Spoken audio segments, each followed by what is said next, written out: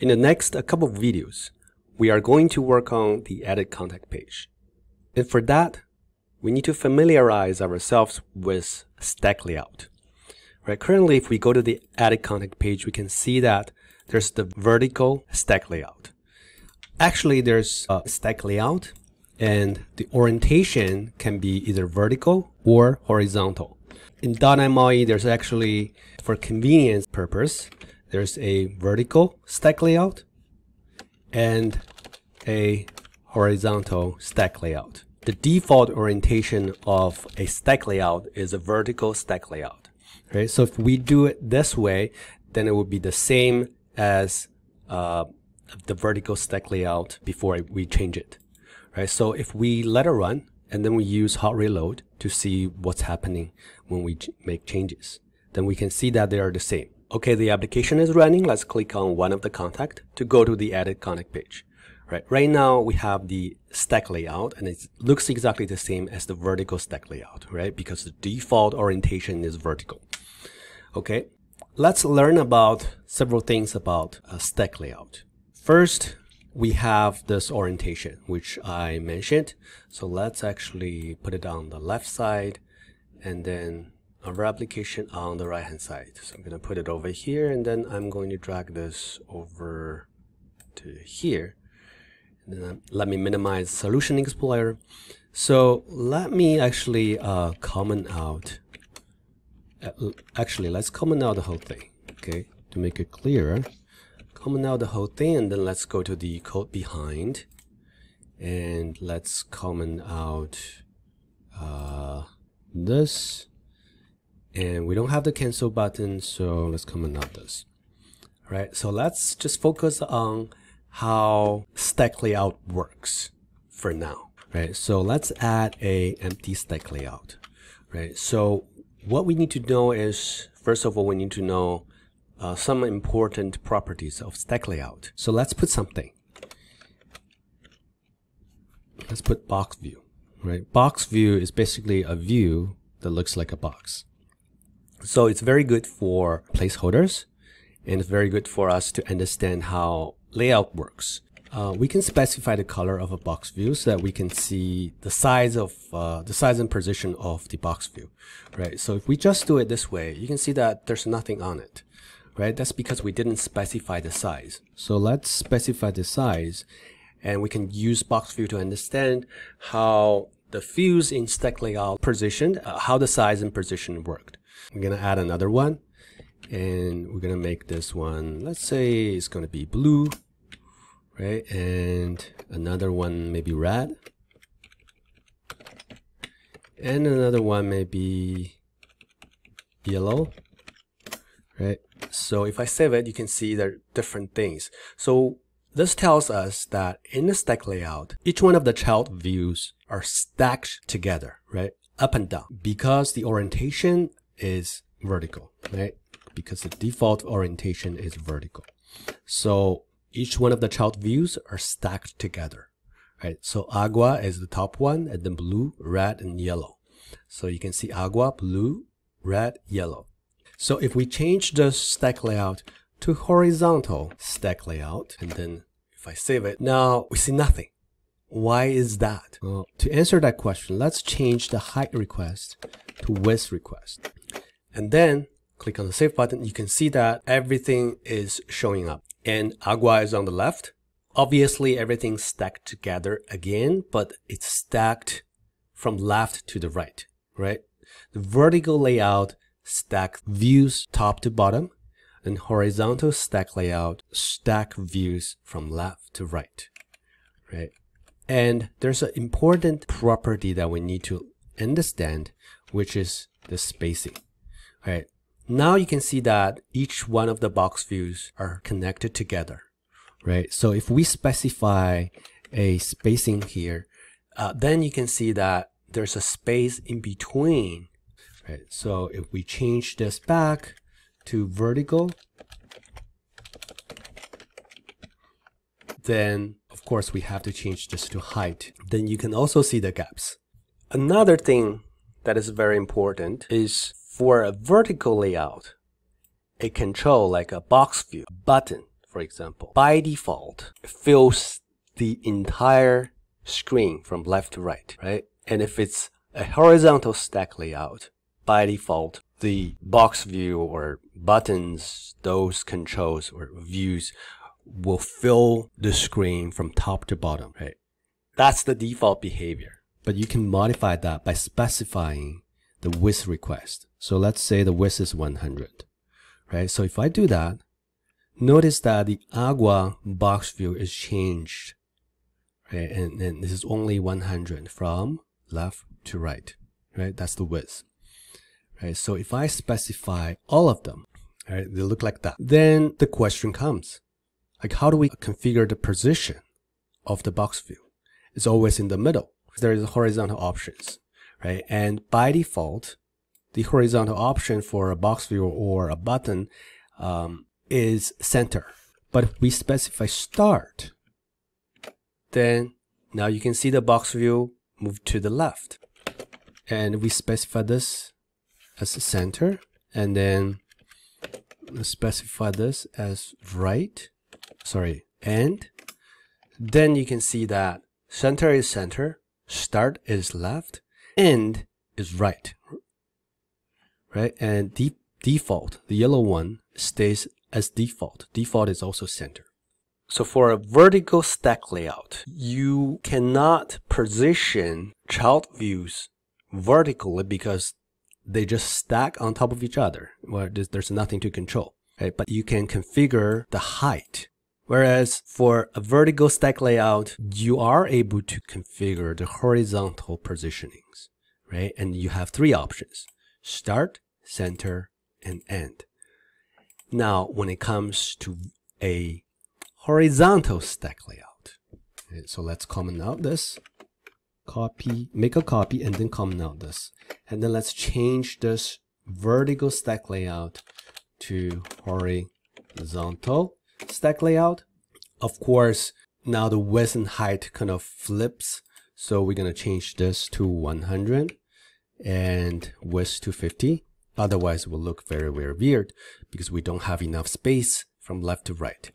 Now you can see that everything is in the middle. The horizontal options is not going to work because for a horizontal stack layout, we can only control the positioning of the child views on the vertical level, right? On the opposite level. So what we can do is we specify the vertical options. For vertical options, then we can specify start, center, and end. So when we do that, you can see the start goes to the top, right? Because that's the agua. And then blue is in the center, and red is at the bottom. By default, we don't specify anything, it stays at the center, right? So now you can see that for a horizontal layout, you can specify the position vertically, whereas for a vertical layout, you can specify the position horizontally, right? Using the horizontal options. Whereas when it's a horizontal layout, you can use the vertical options, right? So that's the takeaway. Then other than that, the spacing is very, very important. Of course, again, for vertical stack layout, you use the height request to specify the size, and then you use the width request to specify the size for a horizontal stack layout. Now, let's comment out the horizontal stack layout, and then we'll go back and use the vertical stack layout. Well, let's add a label actually, because label behaves differently from box view or a button. So we're going to say text test label. Now, you can see that it appears at this position. So what is this position? This is horizontal position, and that's the start horizontal position, right? So if we were to say horizontal options start, and it's not going to change anything, right? So let's also add a background color to say this is, let's say, gray. And now you can see that the label, it's not like if we don't specify the width request of the box view, the whole thing is going to fill the entire screen, right, on the width. Whereas for a label, it does not fill the entire width. But we can use the horizontal options to say fill. And when we do that, you can see that the entire width is occupied by the label, right? Because the background actually tells us how big it is. And again, we can use the horizontal options to specify where the text is positioned. Now you can see that they are positioned differently according to start, center, and end, right? So left, middle, and right.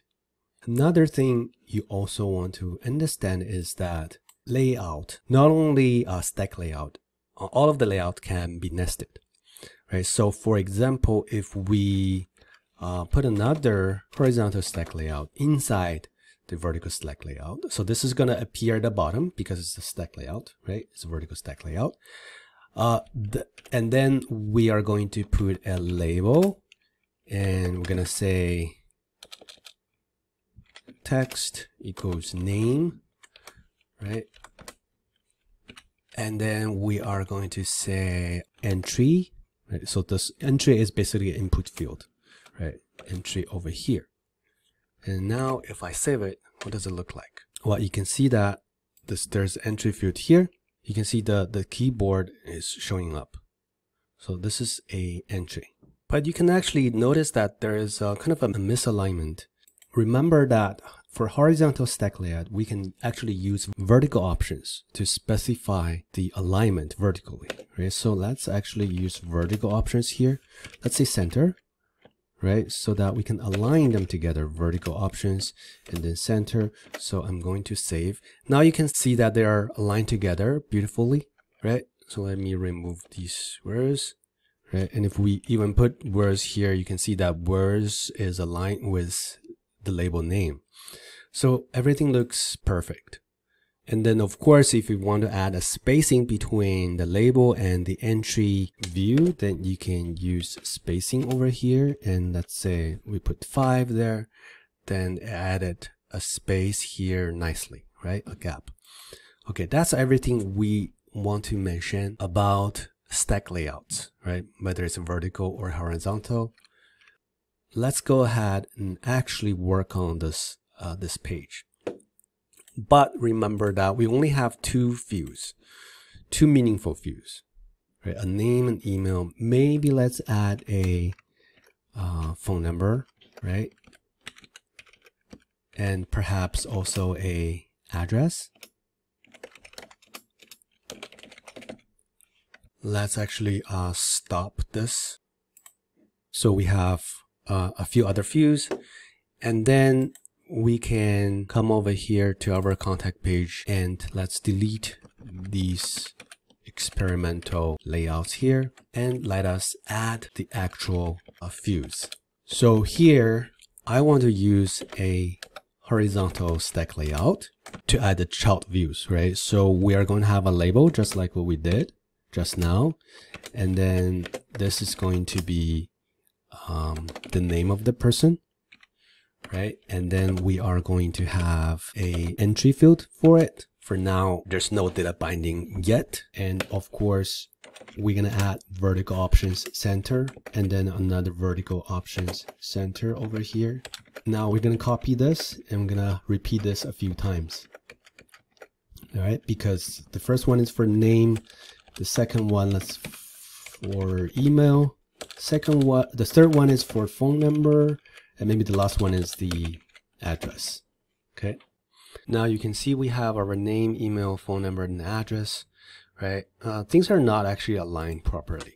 So for vertical layout, we want to add a margin, and we are going to say 10, 0, 0, 0. And when we do that, you can see that the left changed. So this is the margin left. This is the margin top. So let's say I'm going to put 10 on the top as well. then you can see that it actually moved down a little bit, right? So maybe the margin 10 is not enough. So let's specify 20, right? So that's better. And then you can see that the entry fields are not aligned to the left.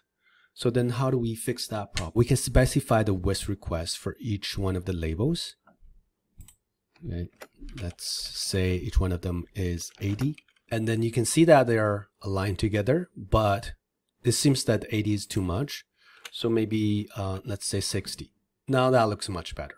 But if you want to make it a little bit better, we can add a frame around the horizontal layout.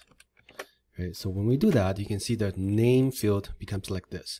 So why this side, the right hand side, is sticking to the border?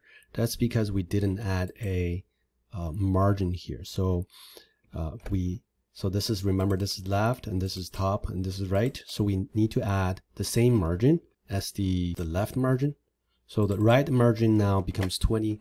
And now you can see that the frame basically provides a border and it has a radius. So that looks pretty good, but then it's too big, right? It's too big. So, but we can specify the padding, right? The padding is the inner side, right? The margin is the outside and the padding is inside. If we specify 0 to all of them, then it becomes like this. It doesn't look really good. So let's specify the left hand side to be 10 and the right hand side to be 10 as well. Then now it looks pretty good. So maybe we can add top padding to be 2 and bottom to be 2 and make it look a little bit better, right? So now we can put frame on each one of those horizontal layout. And now we have all of the views beautifully displayed on the screen. Perhaps I want to see a bigger gap on the top. So maybe 20 as the top margin. So now everything looks much better. So that's what I want to cover for this video. And I'll see you in the next one.